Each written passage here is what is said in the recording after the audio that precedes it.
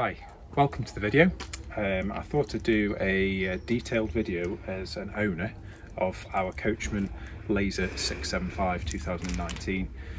One of the reasons I thought I'd do that is because when we bought this van about 12 months ago, there didn't seem to be many videos on the internet of owner reviews. It tended to be people going around caravan showrooms and things, so I just thought I'd do more of a descriptive overview of the caravan.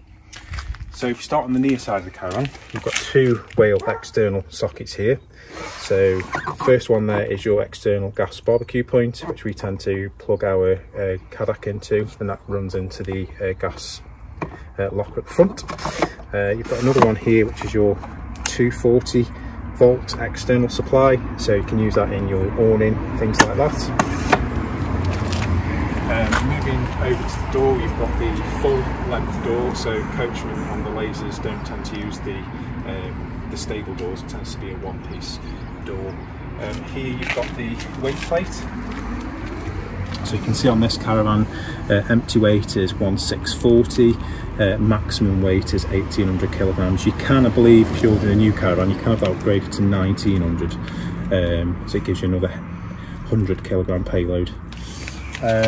So here you've got the two large vents, which is for the Dometic fridge freezer, and then down here obviously you've got the twin axle with the twin Alco wheel locks. I've also had quad movers on as well, so we went for the purple line movers. You get a really good warranty on those. They're lightweight as well compared to a lot of movers, and also they've got lots of power as well, so been really pleased with those. If you move back towards the rear of the caravan, quite a large external locker here which goes underneath the bed, so that's a really good storage space.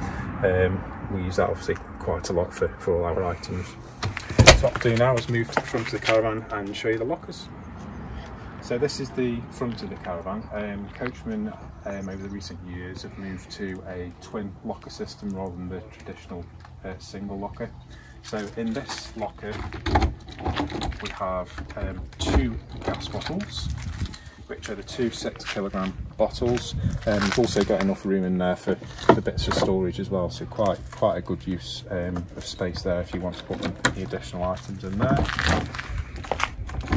You do also on the as you do on most caravans I suppose now, but you get the Alco ATC trailer control as standard. So on the hitch you'll get a green light before you set off to tell you that's all ready to go, and then you've got the Alco hitch stabilizer as well.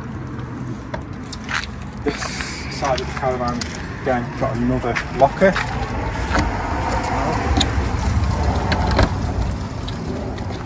So this is where I put a lot of the wet items, so I've got obviously the external drain pipes and the water and things like that, and the toilet supplies. Again, that's only about half full, really good use of space. I do tend to put longer items underneath the bed, because obviously as you can tell it's not you don't get the full length, so I tend to put those items under the bed, but still plenty of storage there. So moving to the offside of the caravan, you've got the external outlet for the Alder wet central heating system, so that's the exit point for that. Here you've got a external shower point, so this is really useful if you've got dogs or wetsuits or bikes and things like that. You can just plug an external shower in there. It's cold supply, and you can wash your items off when you get back from the beach or muddy dog walks, things like that, so really useful.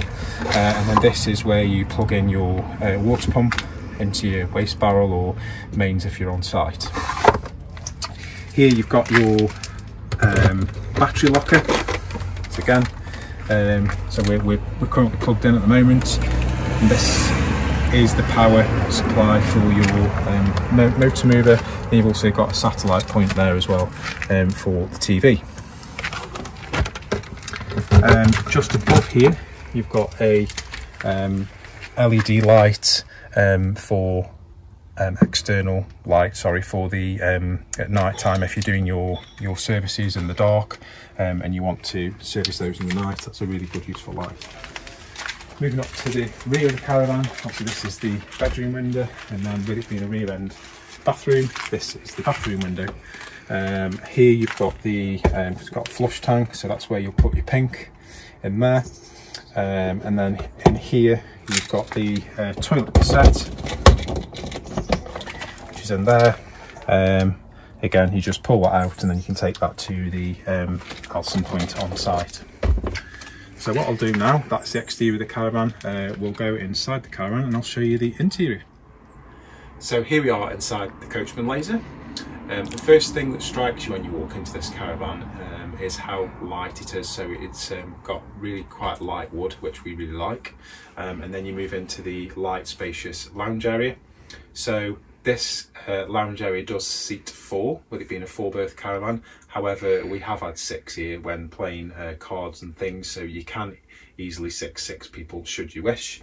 The upholstery on this Coachman is pocket sprung as well, so it's really, really nice and soft and supportive. Moving to the top of the caravan, you've got the sunroof with the pull down blind as well. You've then got a shelf area here, which is nice if you want to put some ornaments and things on. Moving down, you've got the 2 Pioneer speakers, and then you've also got another 2 speakers in the bedroom as well, so it's actually got a 4-speaker stereo system, which does fill the caravan with some nice sound. You've then got, moving down, you've got 4 switches on that side for all the lighting, another 2 down this side with a 12-volt socket. We will do another video showing the lighting in the caravan when it gets a bit dark, because it's quite a nice feature of the caravan. It's probably worth seeing.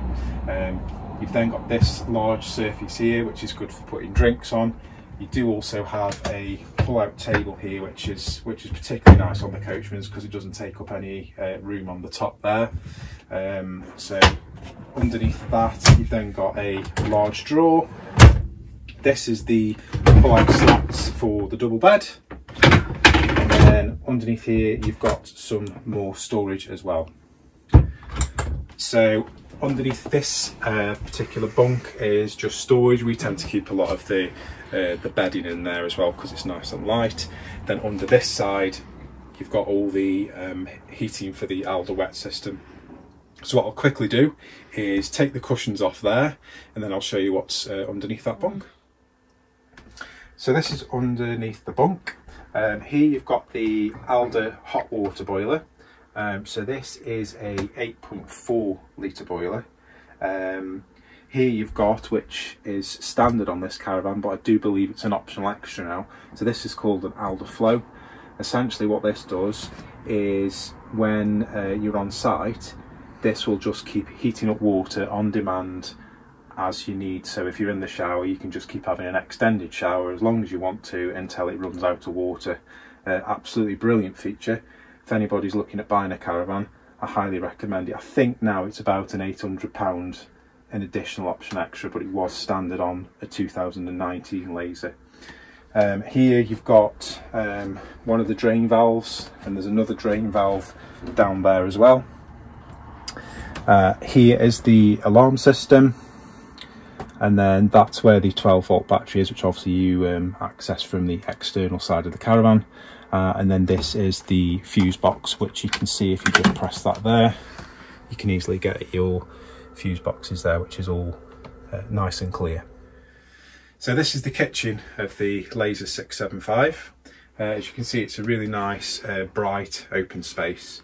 Over the top, you've got some overhead lockers, which are different to the rest of the caravan. So they're a slightly different colour, and they've got a nice shine finish to them as well. So all the lockers inside the Laser are soft close as well. So you can just let go of those and they close really nicely. Moving over here, you've got a Russell Hobbs microwave. Moving down, you've got the Dometic hob and oven. So this hob is 3 gas burner, and it's also got your electric hob as well. Then you move over to here, so you've got it's a nice large sink, complete with the glass lid. It's a really nice tap on the Laser as well. And then if we move down a bit, you've got 3 large drawers here. So that's obviously like the cutlery drawer. And then you've got a large drawer there as well. You've got some under storage there underneath the oven.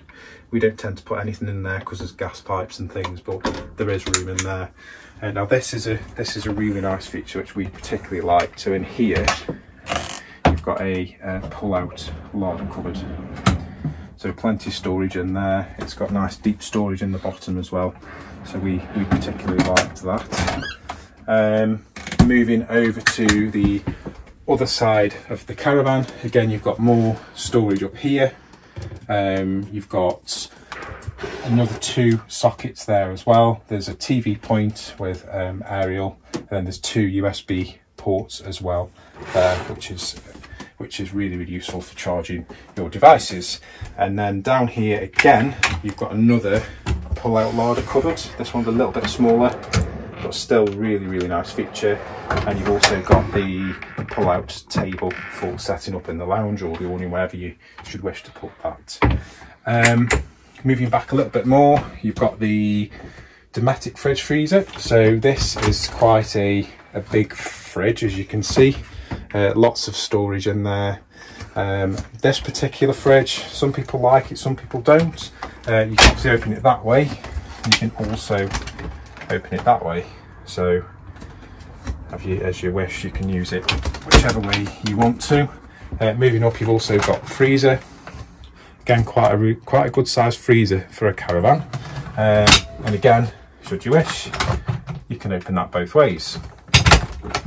Up here you've got more storage, which obviously we use, that's where we keep all our pans and things. So yeah, a really useful good sized kitchen is what I would say in the 675.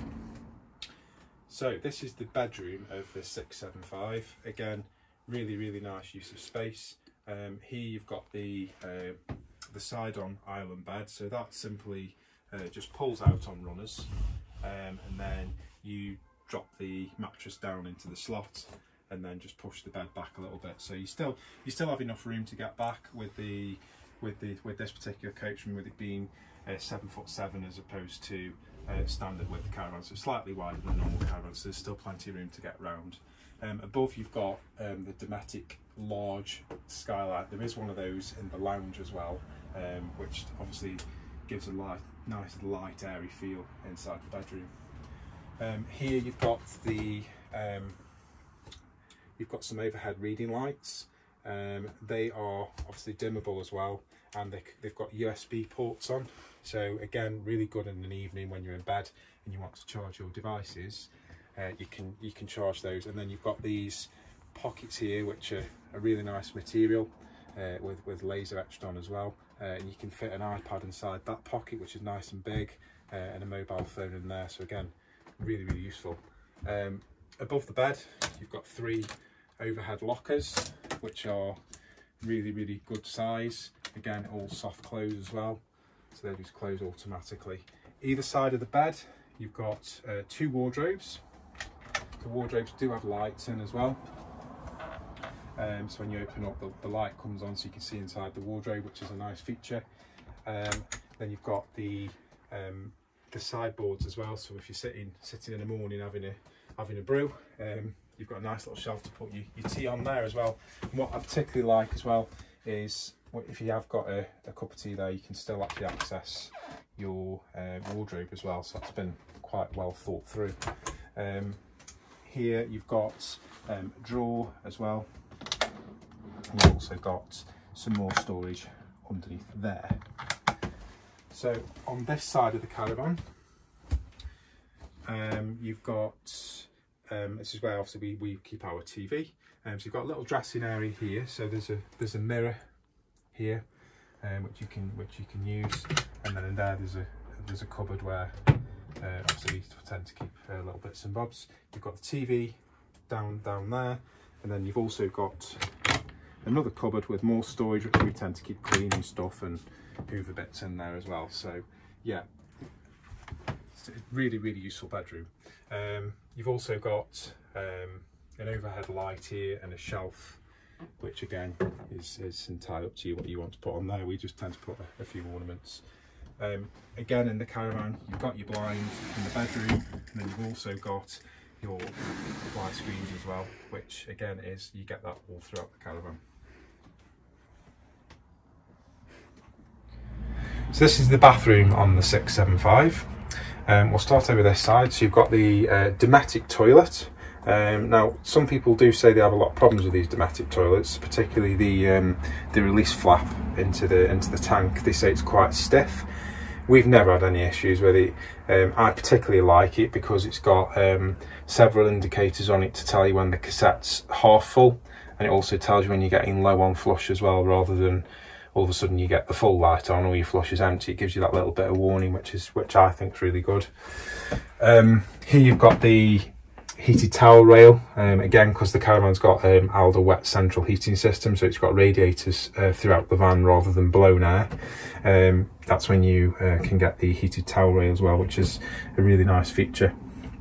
Moving here, you've got a really nice big mirror with LED lighting down the side, and then behind each one of these mirrors you've got storage with shelves as well, which is really good for storing your bathroom stuff.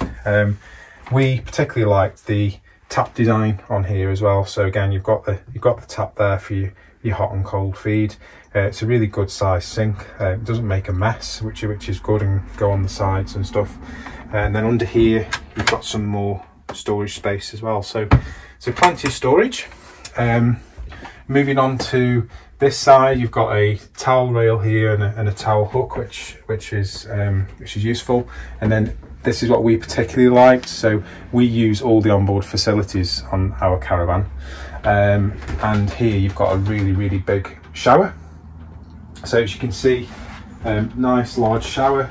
There's plenty of room to bend down. You've also got storage here, some shelves for your shampoos, conditioners, body washes and things. And then you've got the nice shower system there, complete with the Eco Camel shower head as well. So that's good for saving water when you're not on a pitch with mains. One other really useful thing, which I think has been well thought out, especially in the UK with all the rain, is this hook here. So this is useful for hanging wet coats, wet trousers, or even towels after your showers, and anything that's wet, and it just allows it to drip into the shower. You don't have to have that in your awning or in your caravan, which you don't want. So thanks for watching the video. I hope you liked it and found it useful. If there's anything you want to see specifically about this caravan, if you just leave a note in the comments, and we'll try and do our best on that. Thank you again.